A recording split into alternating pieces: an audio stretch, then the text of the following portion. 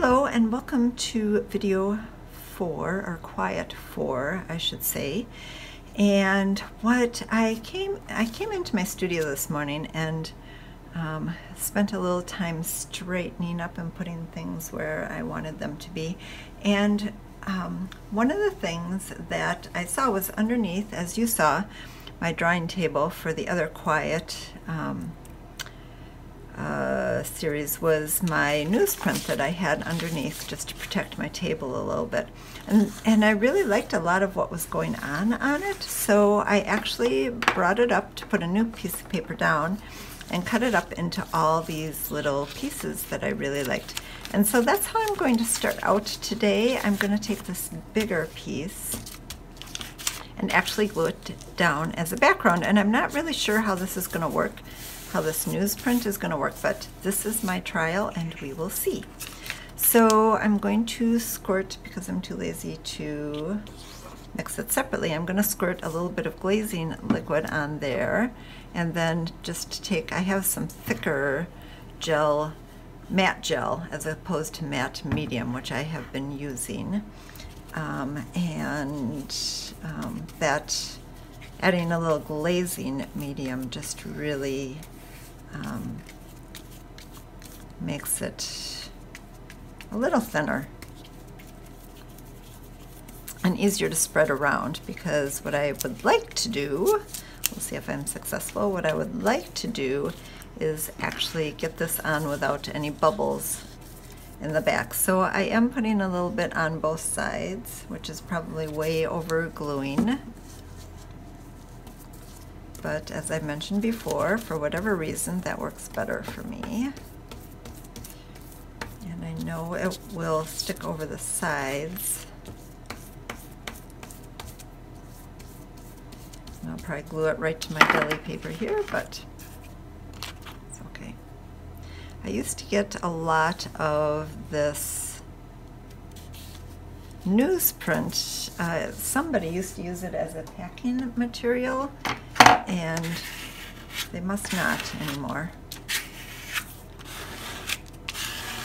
And I really did enjoy using it as a protector for my table. There, so I'm just going to lift this up so it doesn't stick. And then I'm going to put another layer of this mixture on the top, because I think it'll make it it'll just give it a coating on the top that will be easier to glue and collage on and or paint on. All right, so we are going to, oh, I'm sorry, before I shut it off so that can dry, I also took my piece of paper from the other day that I was lifting paint up from, and I started making some dots. Now this, I wanted to experiment with a marker that I had, this Molotov marker that I had gotten for a completely different reason. So I did some of that. I really liked that. And then I took my black Posca and tried to make some of those black circles down here, and I decided I didn't like that. It just kind of soaked into the paper. So I stopped. I coated it with the same mixture of matte gel and glazing medium, whatever it was, glazing liquid. And I'm going to let that dry, and then I'm going to take my paintbrush and do some more of those white circles, because I find I just use them a lot. So I'm going to let this dry. I'll be back. Right now I'm really liking this, just this strip on here without the dark blue and etc. So I'm going to try and replicate that a little bit down here on my horizon line. Maybe even bring the yellow down here and let the orange be up here so that we can keep our focus or our horizon line pretty low like that. I believe some of those colors are a little, perhaps a little of this transparent oxide and maybe orange. I don't know. Did we use orange on? I suppose one day I used orange. So we've got that, and that was tangerine actually, and I'm gonna need a little red, but the red I may just, I'll pull it out and then I may just put it on this, it's a stamp by Robin Marie Smith, and I don't think she sells them anymore, but it's a very cool stamp, I think. Wait, no, it's a Dina Wakley stamp. Sorry. So it is probably still available, and I'm covering up the lower line, so I just want one line of red in there. And let's just start with that, and we'll see where that takes us and where we want to go from there. I'm going to need some white too. My white is up here. All right, I'll put my white back up there because that's where I always keep it, because I go through so much of it. And then let's just put a little smaller brush here.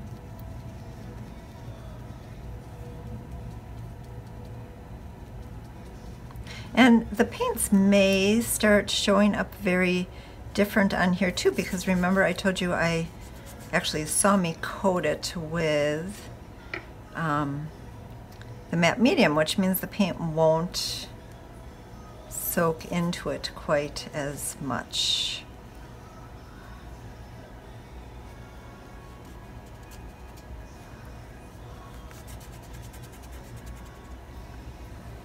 Subtle. I could be erring on the side of too much subtlety here. We'll just see. We'll find out what goes on.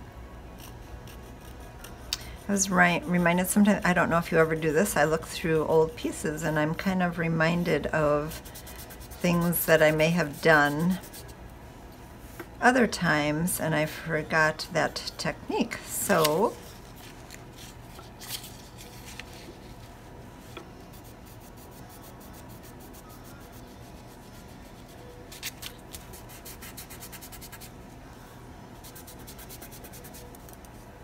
I suspect I'm going to want to rub everything in to keep that muted feel. Let's just take some of this on our brush and just put it elsewhere too. Brush off on.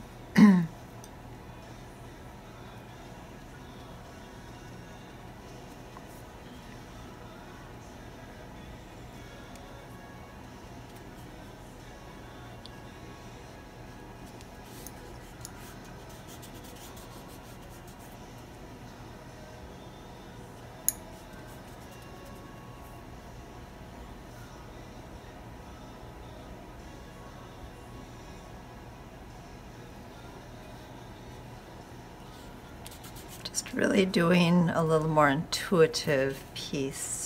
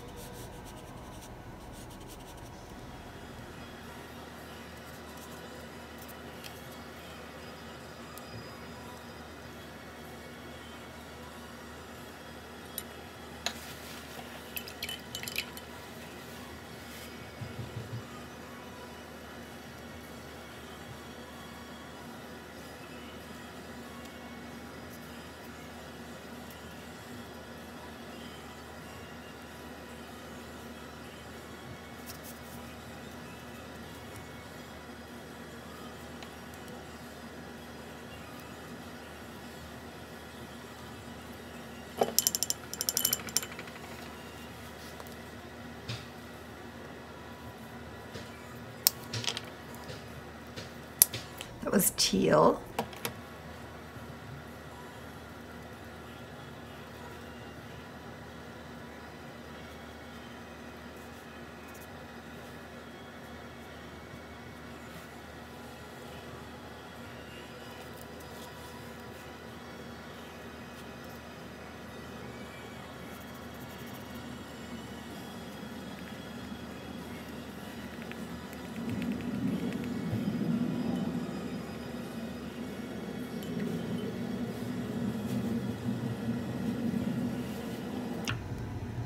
All right, now I'm going to put that red on there. I'm wondering if I want to lighten up this top just a little bit, just to keep, I'm gonna try that.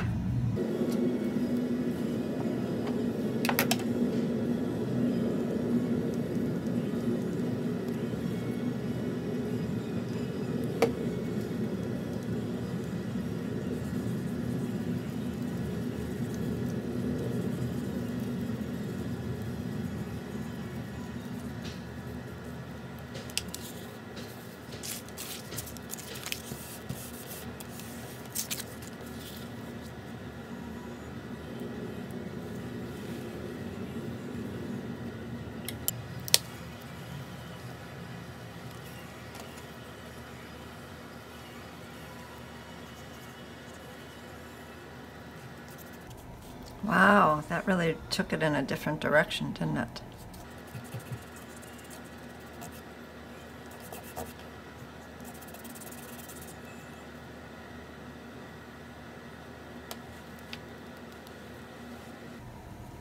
That's kind of fun.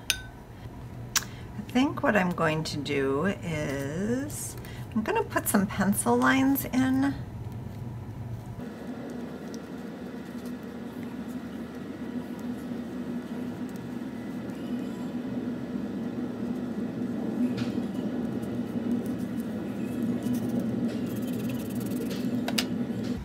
Then I'm going to highlight this little area right here.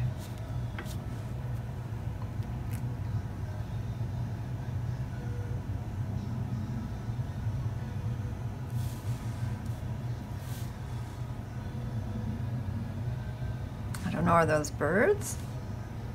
Could be.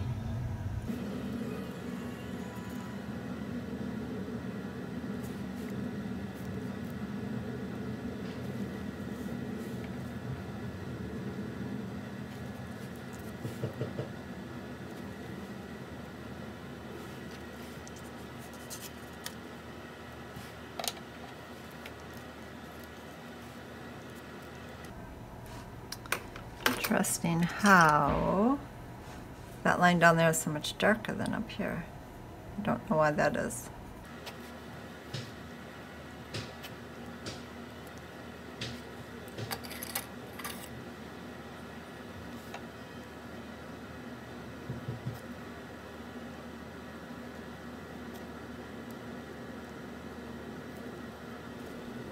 After much thought, I think there are only a couple of things that I am going to do yet on this piece. I'm going to establish a nice dark spot right here, and I'm going to do it simply with this crayon. And that is plenty for me. And then I'm also going to come back in and put those, put that strip of red across there. And I'm actually going to, I was testing my crayon there, put a little line over here because I don't want it to come down into that. And once you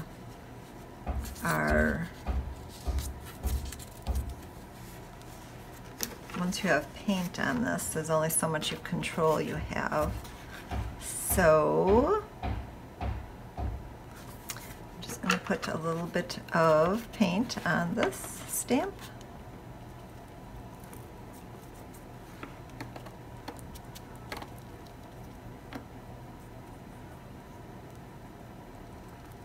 Just going to dab it on there. I'm just going to see what happens. Turn this around so that I can get a little bit better angle on it. And all right, here we go. We're gonna like this. Oh, I forgot to take the tape off, which means that I have those little lines up there. I can grab those off pretty darn quick. I like the fact that they're kind of wonky.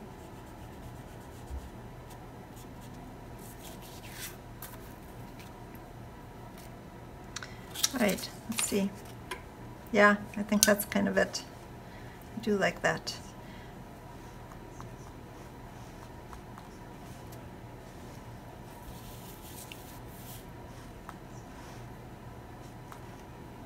Wow, that was a great line there.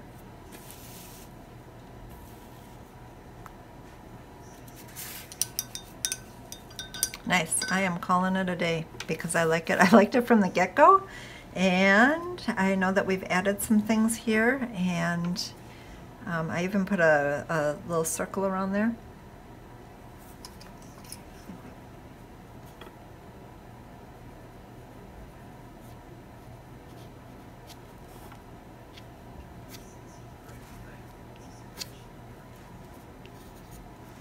And I like that. I don't want to, I really like the main focus here and kind of a secondary focus up here, kind of a, I think Nicholas Wilton, I heard him say lately, a loud conversation and a quiet conversation, and even a little conversation going on up there. So I'm calling it a day, and toodles, and God bless.